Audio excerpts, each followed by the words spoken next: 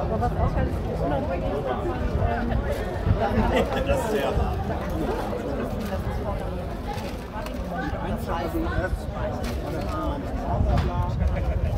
Und dann kann man genau auf Schulformen.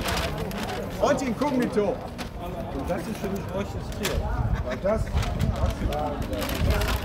Zentrum war so eine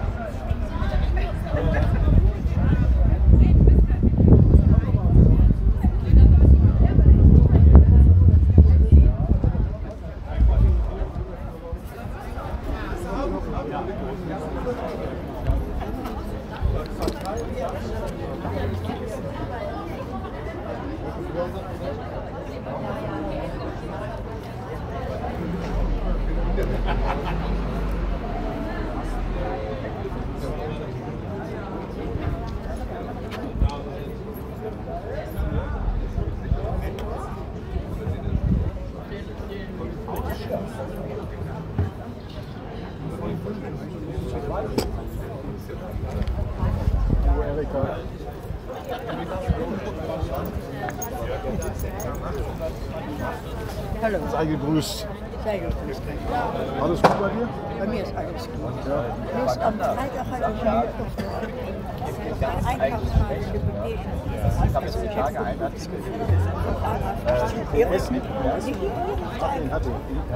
Erika. Ich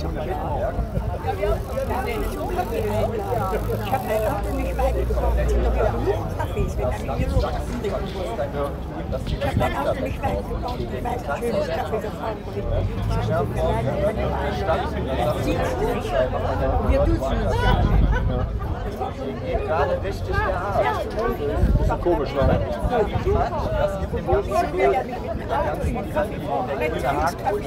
Ja, das ist schon komisch. Ich habe gesagt, tut mir leid, ich kann die Einladung nicht annehmen, ich werde zu Hause abholen. Stimmt zwar nicht. Ich habe ihn ja nicht beleidigt. Nö. Ich hatte kein Gefühl, das war komisch. Der war gerannt. Ich habe den hier gesehen, das war uns geholfen. Ich habe gesagt, da willst du ja nicht mit dem Auto hinfahren. Ja, nicht so vorsichtig sein. Ich meine, das sind Irrschau-Kreise, das ist allgemein bekannt.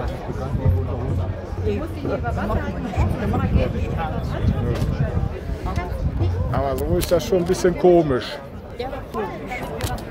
Ich hatte ein gutes Gefühl. An und für sich kann ich auf mein Gefühl verlassen. Ich habe heute mal die Kamera gewechselt. Ich bin mal gespannt, wie das heute so ist. Alles mal neu ausprobieren. Ich kann es nicht.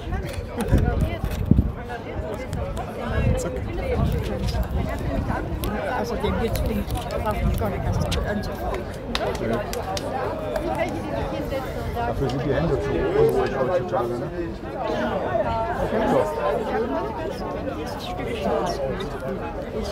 Am Herzschlag und Nerv eingegeben. Ich habe einen großen Kontext, das ist die ist eingeschlafen gewesen, aber Nerv eingegeben. Ja, der Nerv, der spürt. Ich kann zum Beispiel durchhalten, aber das kostet mich unheimlich. Ansonsten geht es nicht. Das ist doch nicht schlimm. Stimmt, da weiß man immer noch, dass man lebt. Wenn nichts mehr passiert, wenn nichts mehr tut, dann ist Dann ist vorbei. ja. So, ich gehe erstmal eine Runde rum, ein paar Aufnahmen machen. Mach das. Mach das. Aber die Kameraden sind immer da. Ja. Die rufen regelmäßig an. Das ist gut so. Das ist schön. Also, das heißt, in keiner Firma, außer der. Nee, das ist, nein, du bist einmal dabei, dann bist du immer dabei. Das ist eine Familie. Von dem Tag, als du eintrittst, das Capi Blanc bekommst, bis zum Tod. Aber guck mal, Friede ist jetzt, hat jetzt am 8. 5. Jahrestag von Jenseitsgeburtstag. Ja. Und die sind ja für mich das. Ja, ich sage, das ist immer so. Das ist eine Familie, ist das. Ja. Friede stand ja unter ständiger Beobachtung. Und was die so hoch anrechnen, dass ich den 8,5 Jahren Pflegekraft bin. Wir brauchen nicht eingreifen. Du weißt, was das heißt, wir müssen eingreifen. Ja, ich weiß schon. Aber Elke, ich muss noch So, mach mein Willen. Wir sehen uns. Ja.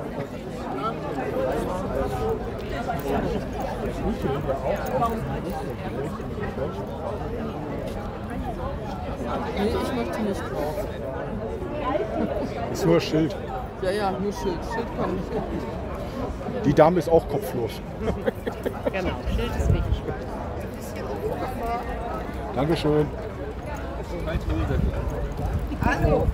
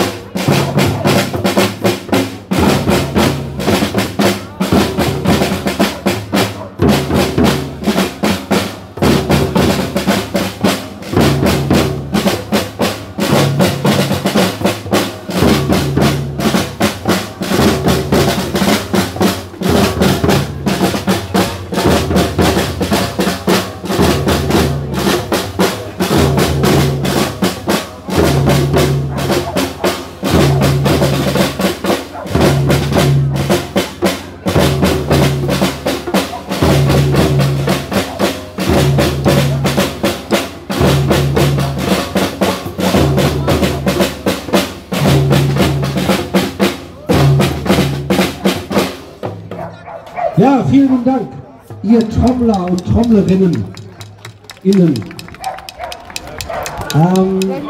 Ja, herzlich willkommen in Hattingen bei wunderbaren Sonnenschein.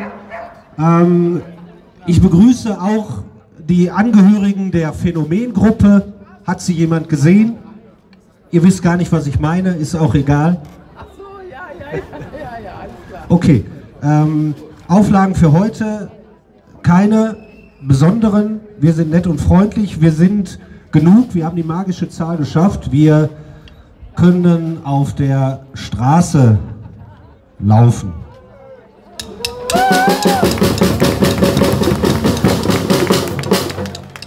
Wir gehen jetzt gleich hier vorne an der Pinte vorbei, an dem Hattinger Gemüsemarkt. Und dann laufen wir ein Stück durch die Fußgängerzone und dann laufen wir die Friedrichstraße hoch, Waldstraße, Nordstraße und dann sind wir so 19 Uhr noch was wieder am Untermarkt.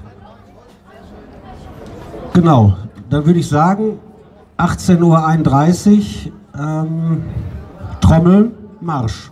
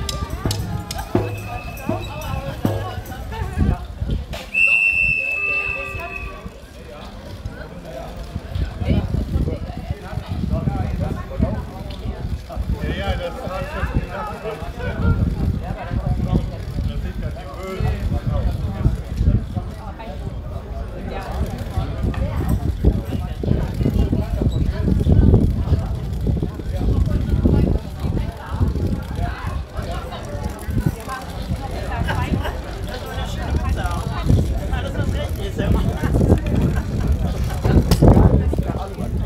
ist sogar ein bisschen Alu. Meinst du, das schützt sie so ein bisschen? Ja, Valium und Strontium und alles, was da von oben so herabkommt. Aber Silber, kein Alu.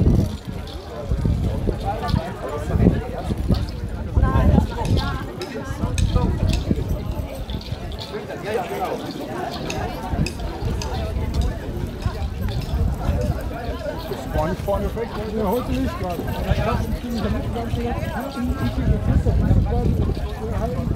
Ich jetzt nicht vorne. Ja, besser ist das.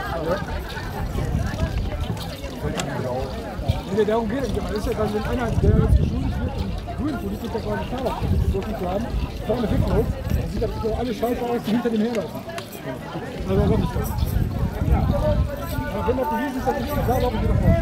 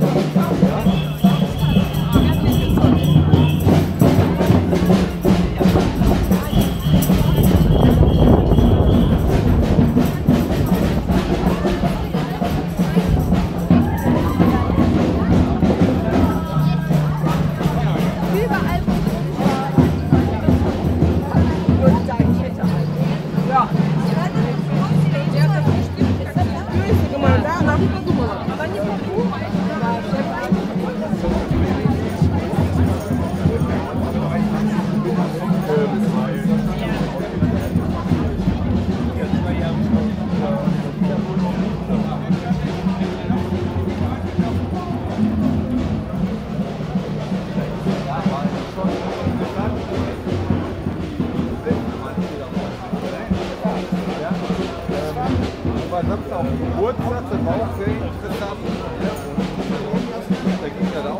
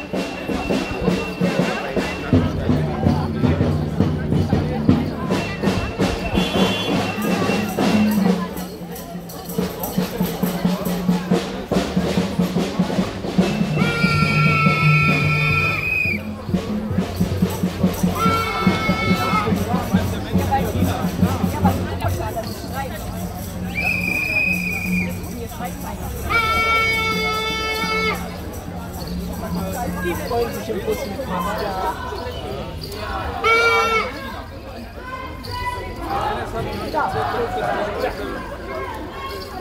Auf die Straße!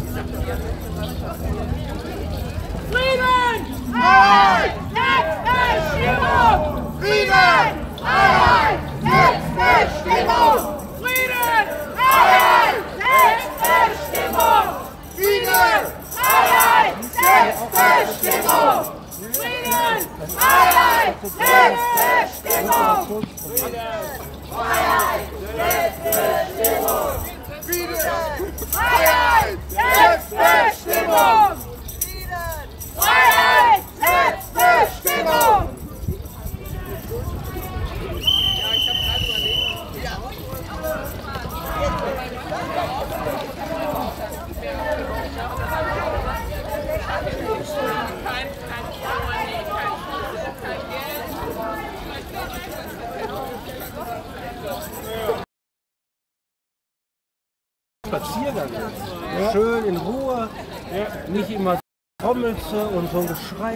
Ja. Und man merkt, dass sie nicht vorne laufen. Die Sonne scheint. Zu wenig Solinger da. Genau.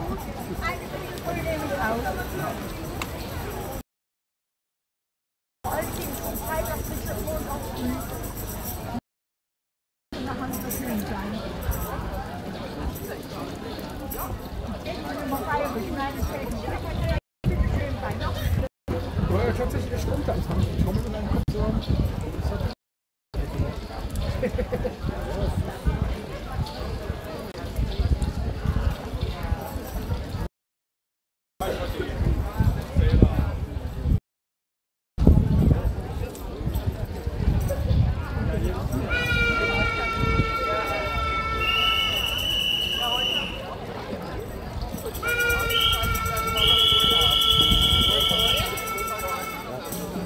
Wir haben die Auflage, jetzt am Krankenhaus ruhig zu sein. Ich glaube, wir haben Angst, dass wir die Menschen dort aufschrecken.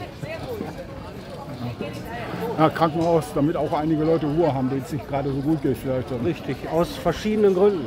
Ja. Ja. Ist ja nicht schlecht, dann können die Trommler sich mal ein bisschen ausruhen eben.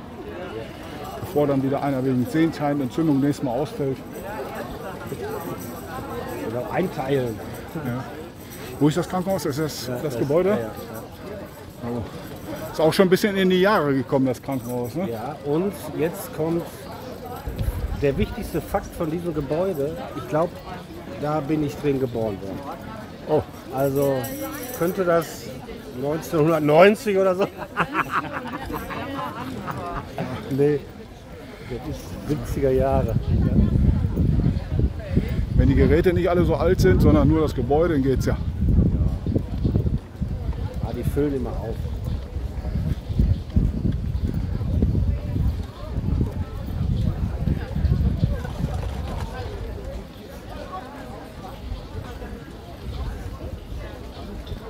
Zufrieden mit der Teilnehmerzahl heute? Bei dem schönen Wetter? Ja, wir haben handgezählte, handverlesene 103 Teilnehmer. Dafür, dass eigentlich tote Hose ist und jeder jetzt erst, also wieder seine Freiheit genießen möchte, ist das schon anständig. Auf jeden Fall sind das so viele, dass ich nicht sagen würde, das kann man jetzt lassen oder das machen wir einmal im Monat, alle 2 Wochen. Finde ich jetzt nicht. Mhm. Ja. Ausbaufähig, kommt noch. Ja, kommt wieder. Man braucht einen Feind, den man bekämpfen kann. Den gibt es ja gerade nicht. Ne? Kein Lockdown, keine Maskenpflicht. Guck mal hier, das ist der Feind.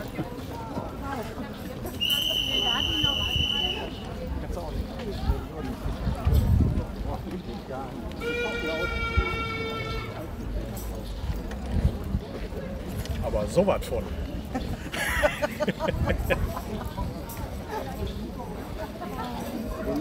Ja, andere tragen ein T-Shirt mit einem Bild von seiner Frau drauf, ne? Ja. Und du hast jetzt... Das habe ich zu Hause. Ach, das hast du Extra zu Hause. für den Anlass habe ich das angezogen. Aber jetzt ist der Wahlkampf vorbei. Helmut Schmidt würde ihn persönlich aus dem Bundestag jagen. Das glaubt man, ne?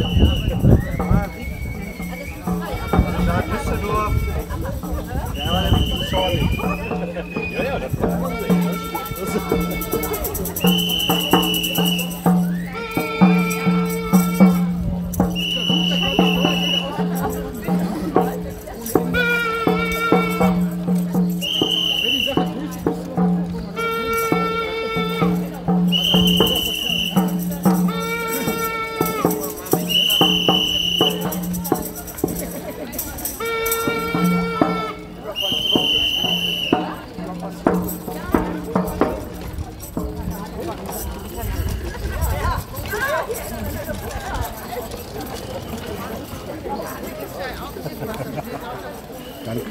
Bloß nicht stehen bleiben. Frieden, Freiheit, Selbstbestimmung! Frieden, Freiheit, Selbstbestimmung! Frieden, Freiheit, Selbstbestimmung! Frieden, Freiheit, Selbstbestimmung!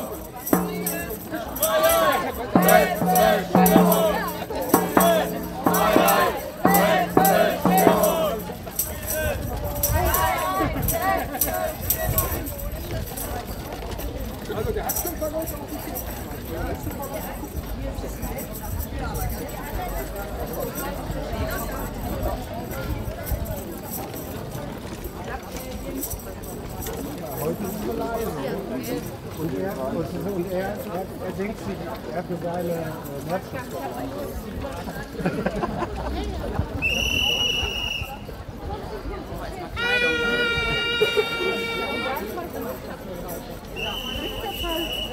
Verbot, das hat sie mir schon gesagt.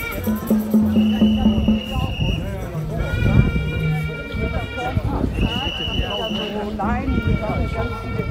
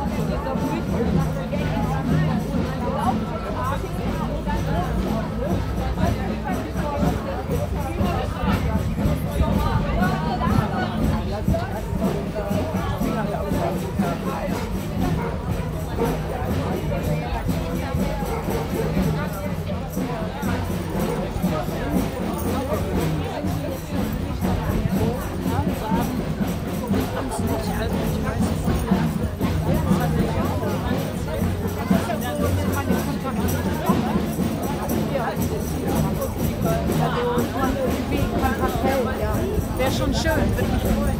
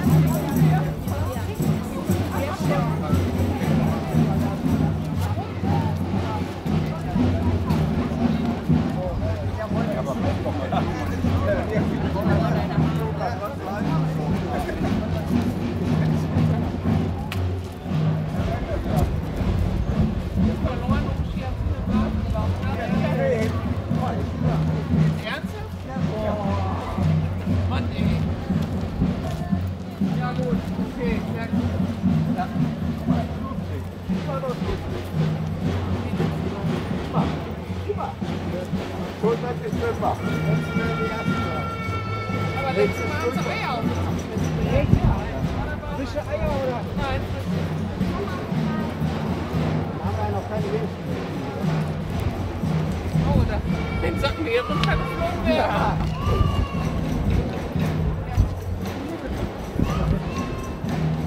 Dann hättet ihr jetzt so die Schuhe aufziehen. Seid ihr noch alle da?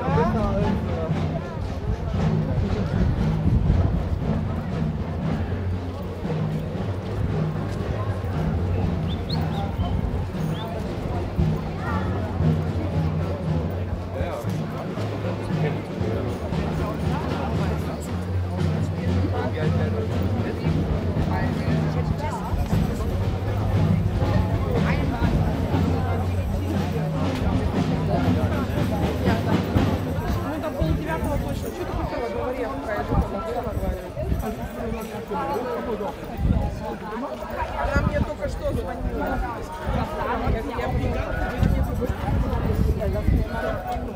Wenn der Trump das macht, aber Wenn ihr sagt, wir können uns nach Kriegen fahren, bemühen und den Krieg führen.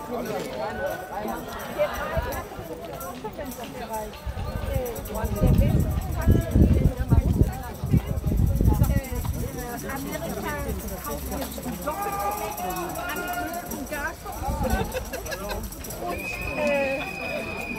Deutschland macht seine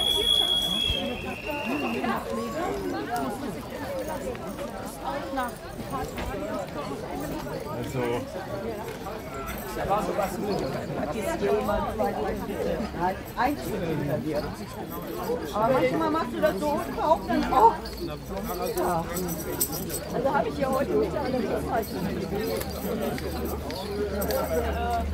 Also mein Stiefvater kam die Polizei vorbei, aber der kann halt auch noch sehr gut Russisch von der Schule. Ich weiß meiner Tasche nicht ohne mehr. Ich habe jetzt überlegt, ich habe einen guten Lebenswert für Dienstagsabend in der VSG. Aber ich arbeite nicht 10 Stunden. Du meinst, was ist da noch was? Ja, auf jeden Fall, ey. Da wissen wir jetzt die Helga wieder, da müssen wir nochmal drauf.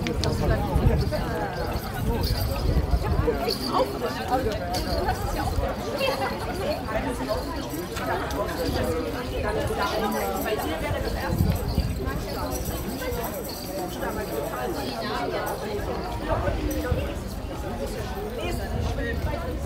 richtig.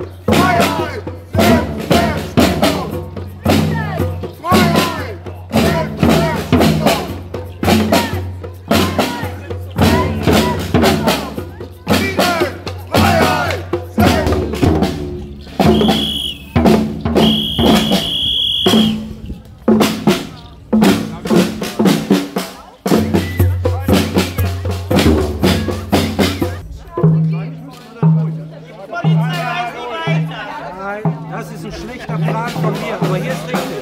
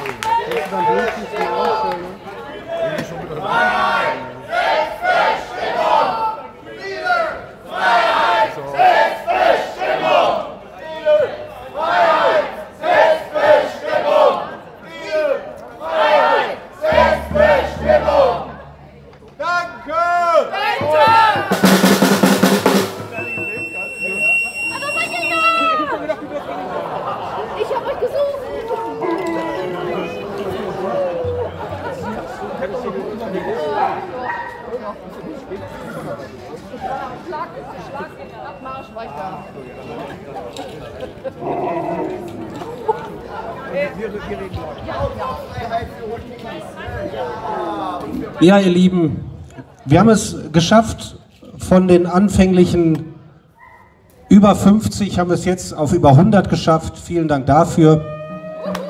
Ich bin begeistert, ehrlich.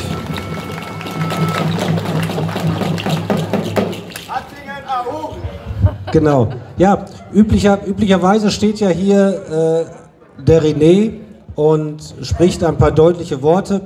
Ich habe gerade mit ihm gesprochen, der ist krankheitsbedingt verhindert, der ist quasi fußlahm. Also, da das ja hier ein Livestream ist, müsst ihr ihn bitte einmal bedauern. Vielleicht einmal ein Oh. Gute Lesung. Sehr gut. Und ich gehe davon aus, dass er sich dann am nächsten Montag hier hinschleppt, wie auch immer.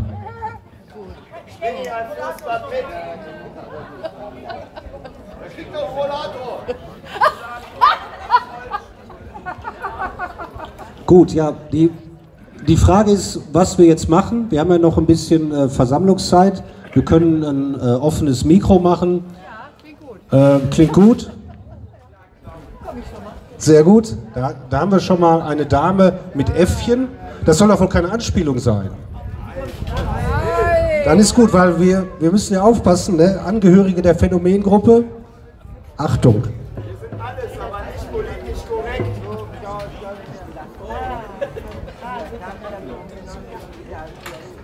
Ja, sehr gut, dann würde ich sagen, kann ich was abnehmen? Erstmal einen schönen guten Abend nach Hattingen, liebe Hattinger. Ich komme aus Ratingen, aus dem schönen Ratingen, bitte nicht zu verwechseln mit Hattingen. Ich freue mich, dass ich hier heute mit euch laufen darf. Das ist so großartig, auch mit den Trommlern. Aber ich bin natürlich nicht hier, weil ich nichts Besseres zu tun habe, sondern es gibt ja einen Grund dafür. Und ich möchte mich einfach mal bei allen Politikern bedanken. Bei allen. Ich möchte mich wirklich mal bedanken, dass sie dadurch, dass sie sich entblößen, dass sie diese ganze Farce, dass sie die ganze Idiotie, die ganze Korruption so deutlich zeigen, die Kriegstreiberei.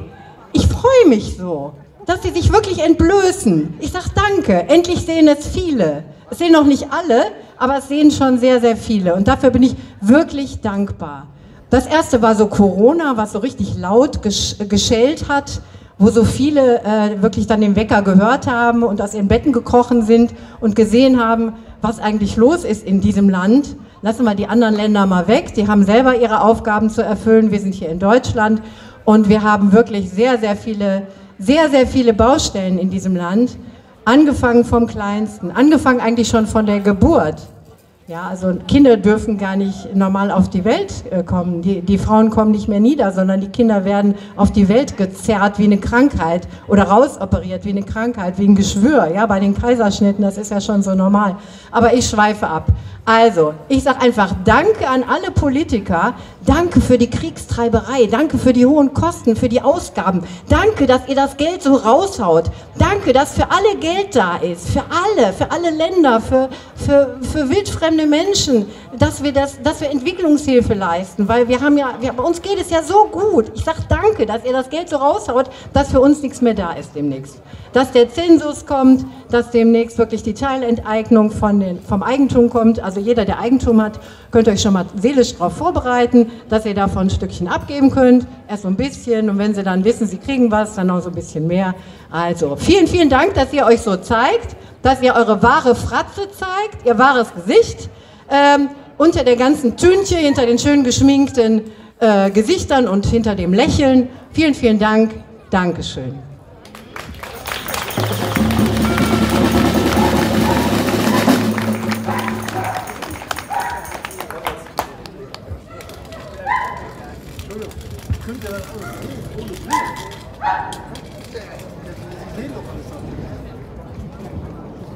Ich habe mir gestern die neueste Empfehlung vom Expertenrat der Bundesregierung durchgelesen. Die steht seit 8.6. auf der Seite der Bundesregierung, ist für jeden einsehbar und runterladbar. Was findet man da wieder?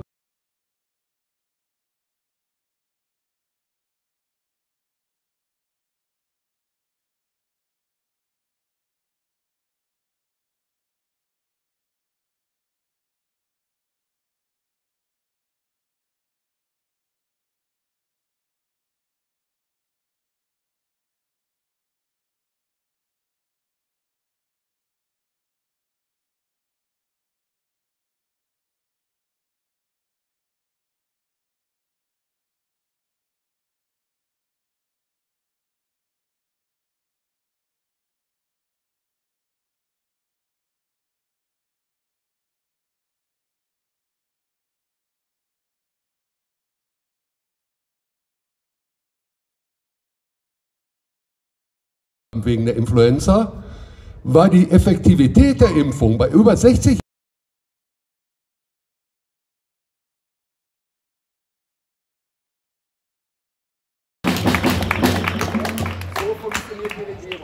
ja.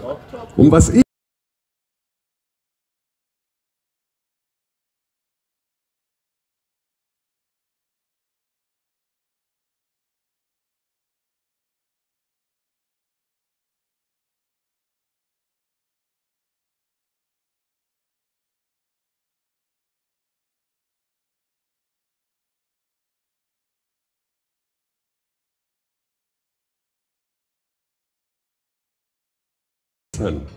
Vorher haben wir schon impfen,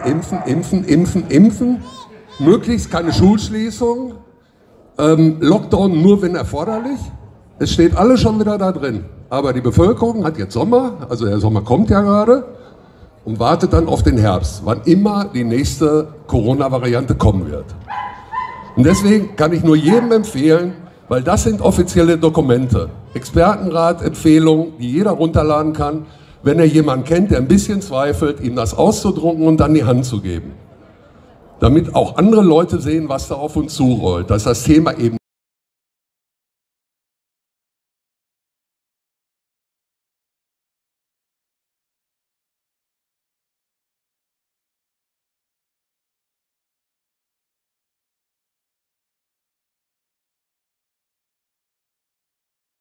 gucken, wer sich das doch erlauben kann, aber die Devise wird ja sein, wie jetzt schon die Devise war, aus Solidarität frieren im Winter, wird dann eben sein, aus Solidarität hungern. Und es wird nicht besser. Nein, es wird immer schlechter. Danke. Danke.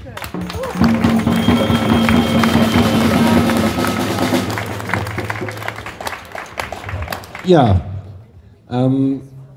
ich habe mal gehört, dass man zum Ende noch ein bisschen Hoffnung geben soll. Genau, und Hoffnung haben wir in der Vergangenheit immer geschafft mit Musik und Gesang. Und die Katrin ist heute nicht da. Sie ist entschuldigt, jeder hat Gründe. Aber ich habe natürlich den Song hier auf meiner virtuellen Festplatte, den wir immer zum Ende gespielt haben. Wer mag, kann versuchen, die Sonne zu übertünchen mit seinem Smartphone-Licht. Ansonsten drücke ich jetzt auf Play. Mal gucken, ob es passt. Ich höre noch nichts. Das kommt mir bekannt vor.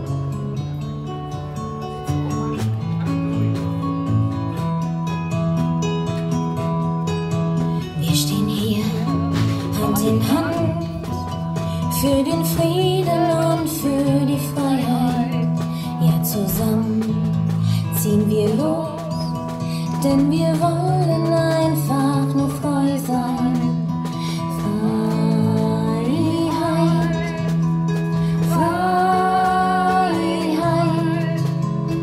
Freiheit, Frieden und Freiheit.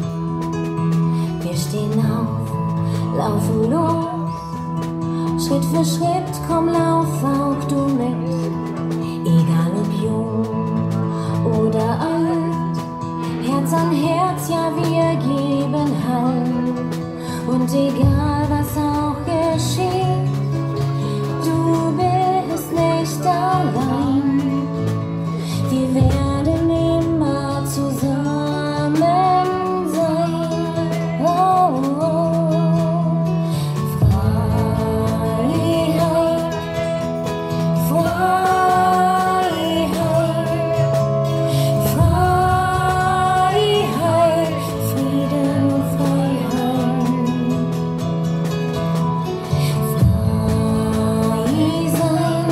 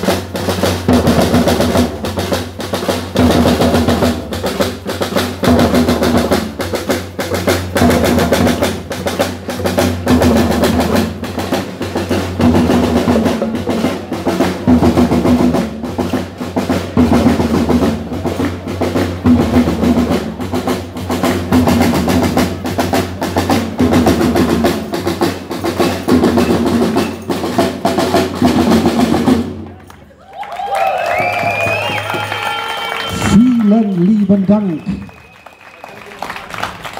Gut, ihr gehört dazu, die Trommler gehören dazu, die Teilnehmer gehören dazu, die Ordner gehören dazu, die Streamer gehören dazu, die Ordnungsbehörde gehört dazu, das schöne Wetter gehört dazu. Ich habe jetzt quasi allen gedankt, die ich aufgezählt habe, und wünsche euch dann noch einen schönen Tag, eine gute Heimfahrt. Die Versammlung ist beendet.